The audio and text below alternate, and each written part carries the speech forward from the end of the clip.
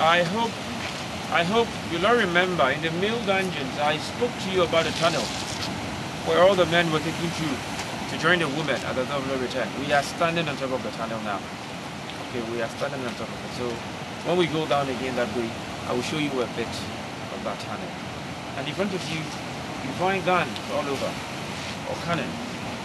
Behind you, you find cannonballs. These guns were actually used some time ago to defend or to protect the castle against anyone who had the intention of invading this castle.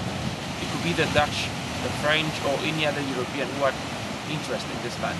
You see, historically, this land actually changed hands several times among the Europeans. So what I want to say is, bear in mind that the British or the English were the last occupant of this land. First, this land was occupied by the Portuguese. From the Portuguese, that was around 1555. From them, it changed hands to Sweden. In 1654, the Swedish built a fort. They called it Fort Carlsberg. 1658, the people of Denmark fought the Swedish, took the fort from them. 1660, the Dutch also fought the Danes. 1664, the British again fought the Dutch. So it continued. Another European wanted to take over, like the French also tried, but he never succeeded. So that was the essence of the guns. The guns are all over the place. Okay. Then from here, I'll show you channel.